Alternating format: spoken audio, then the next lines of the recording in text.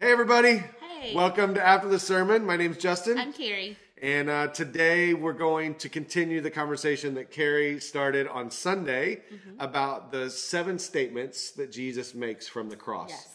So this is a part of a series called Know the King. We're walking through the Gospel of John. You were in John chapter 19-ish. 19-ish. Yeah. All right. And we're going to be talking about the 7 statements that Jesus makes from the cross for 2 weeks. You started this week and looked at the first 3.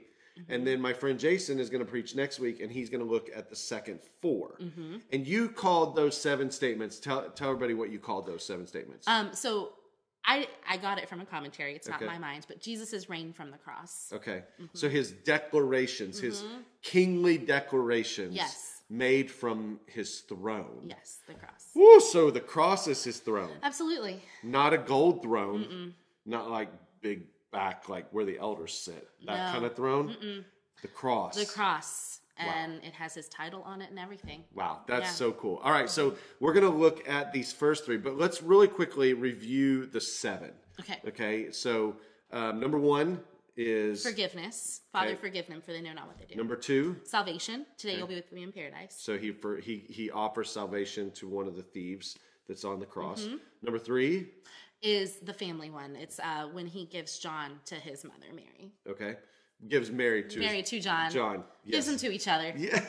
take care of each other. Hey, John, take care of my mother. Yes. Number 4, Is abandonment. That's the lowest point. My God, why have you forsaken me? yes. I hope my friend Jason focuses on this, but that to me, I had a paradigm shift with that one when I realized that was a statement that comes from a psalm, and it's right in the middle of a psalm. And in that psalm, the psalmist makes the switch from, my God, why have you forsaken me?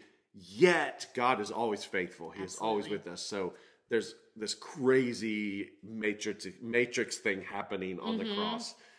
Anyways. All right. Number 5.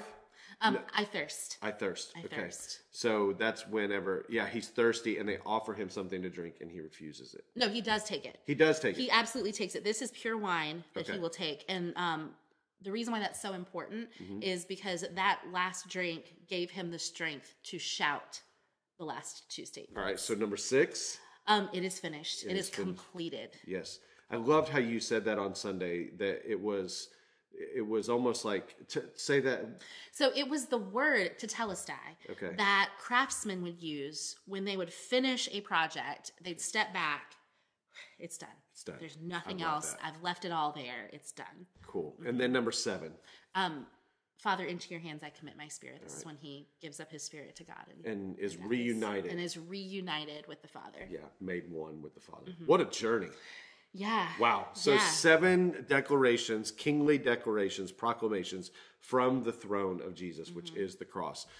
So I want to talk about 2 things. Number 1 is you focused on those first 3, and you talked about those being the horizontal. So if the cross is, you have the vertical and you have the horizontal, that he starts with the horizontal, which is to give it away to focus on those around him. Now, I would imagine, and I think you would agree with this, that in American Christianity, we would think that Jesus should start with the vertical, that it should start with me and God, Yeah. and then it would work its way out. Oh, yeah. I can't count how many times I have heard people say when things are happening and people are calling for change, no. We just need to focus on me and Jesus. Just me and Jesus. And that'll fix everything. Yep. And then, Then fix everybody else. if I got a little bit of overflow, Yeah. here you go. You know? Or if everybody's focusing on them and Jesus, then we're not going to have to care for anybody.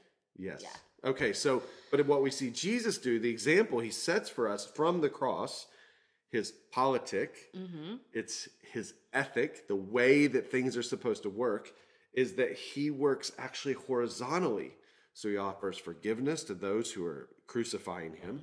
He offers salvation to the thief on the cross.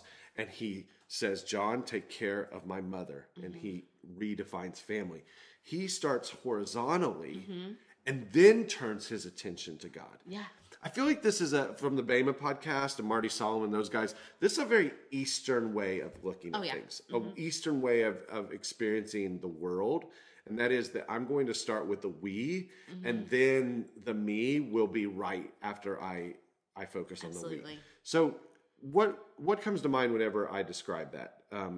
That difference between what we experience in the church and American Christianity and what Jesus is offering us. I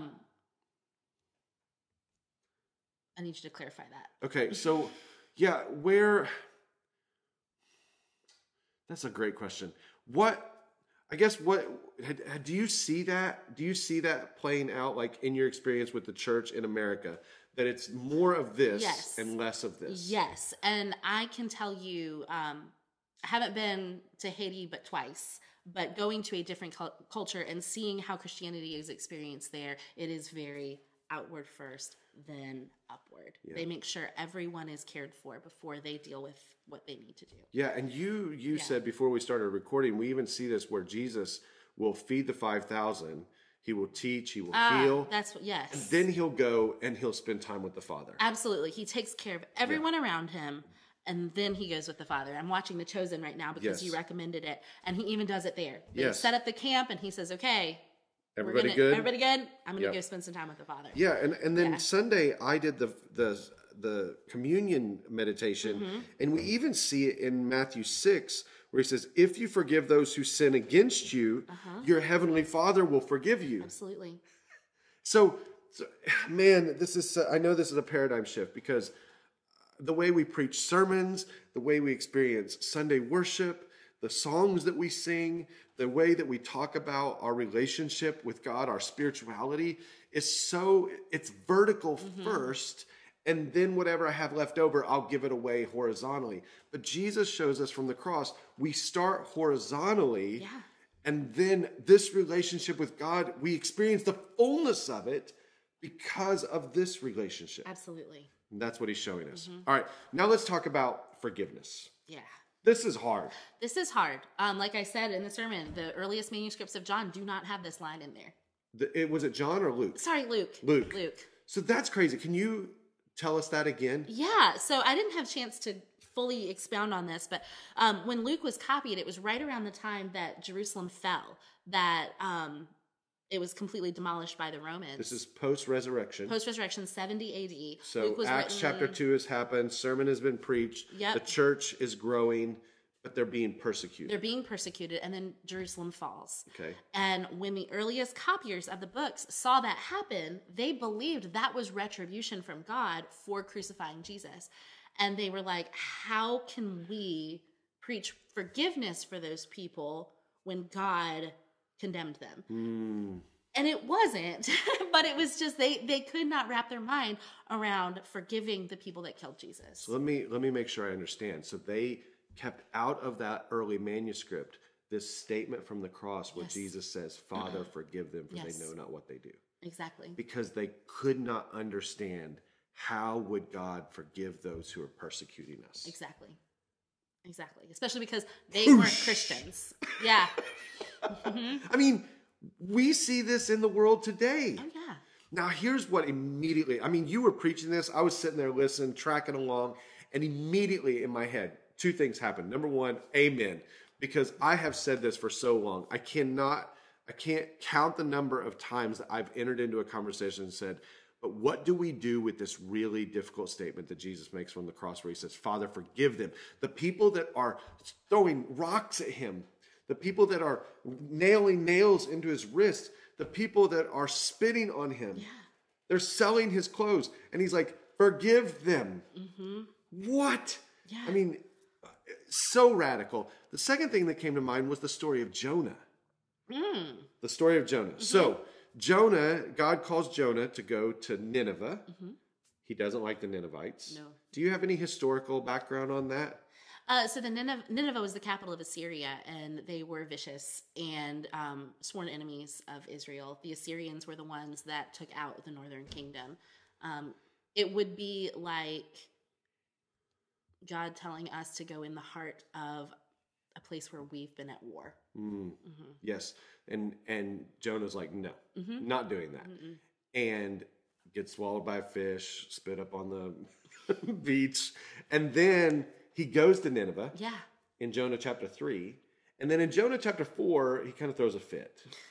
And he's like, why are you being merciful to these people? Why are you Why are you willing to forgive them? Yeah. Why? And Jonah is unwilling. He is unwilling to forgive his enemies. And how different this would be. So this is what really stood out to me in your sermon, was you said sometimes whenever we're having a hard time forgiving someone, maybe the first step is to say, Father, would you forgive them? Or let me say that, Father, would you show me how you are forgiving them? Yes. Remind me that you have also forgiven them because they are created in your image just like I am. And as I pray that prayer, Father, forgive them, then God, invite me to participate with your forgiveness. Absolutely. Do a transformative work on my heart, because right now I'm Jonah. Right now I'm like, I'm not forgiving them. I don't want you to forgive them. But the first step is the prayer, Father, forgive them. And then my heart follows the action of the Father. Absolutely. Because Jesus didn't have to ask God to do that. He had the authority to forgive sins. And we see that throughout the Gospels. The Son of Man has the authority to forgive sins. He could have said to those people, I forgive you. Your sins are forgiven. But he didn't, because he was very human. And it hurt. And it was shameful and humiliating. And he asked God to partner with him. And I wonder if he was showing us an example because he knows how hard forgiveness is. Yeah. I wonder if he's showing the example to the disciples, whether it's John sitting at the foot of the cross, Mary sitting at the foot of the cross, or if it's the disciples who are off in the shadows, probably watching this from a distance. And he's like, boys, I know this is going to be hard. Ladies, I know this is going to be hard. You're going to have to forgive these people because you're going to preach the gospel and then they're going to come and they're going to give their lives to me. Yeah. And you're going to have to forgive them. You're going to have to forgive Saul, who's killed some of your friends. And I'm going to transform his heart and turn him into an apostle sent to the Gentiles. Yeah. Like, absolutely. Well, I mean, when Stephen, the very first martyr, is being stoned, he quotes Jesus in this line. He says, Father, do not hold this sin against them. wow. And So he's showing us an example of how to go about forgiving. And I think forgiveness is so hard, especially if we've been through something very traumatic, something difficult, something that's left a wound, a scar, like really tough relationships. We don't want to let go of it. No. It's not that we want revenge. I mean, sometimes we want revenge, but it's like, man, I don't want to get walked on again. Right. And it's not that forgiveness equals being walked on, but in those moments where forgiveness is hard, I love this. I love that you taught us this. Like, Father, show me how you are forgiving them, and then help my heart to come alongside of your forgiveness. Yeah. It's just a different way of looking at forgiveness. It is. Right? It is. And we've got to free ourselves from holding on to the grudges. And, a line I didn't put in the sermon, but almost did. I've heard holding on to anger and the hurt is like drinking poison and waiting for someone else to die. All it's doing is hurting you. Yeah. And all it's doing is hurting your relationship with God.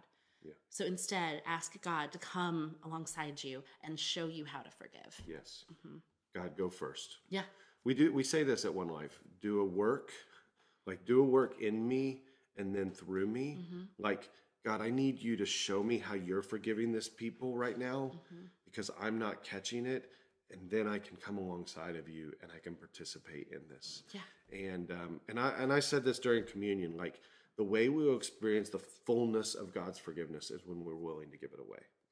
Absolutely. And so when we see it in real life, when we see it in our relationships, whether it's in our marriage, our kids, our family, our friends, our enemies, like there's something powerful that happens whenever we participate with God in this forgiveness. So, well, I hope that is super practical for you. I know it was for me. So I want to say thank you for teaching this. Oh, thank you. My toes are sore too. Yeah. I stepped on my own.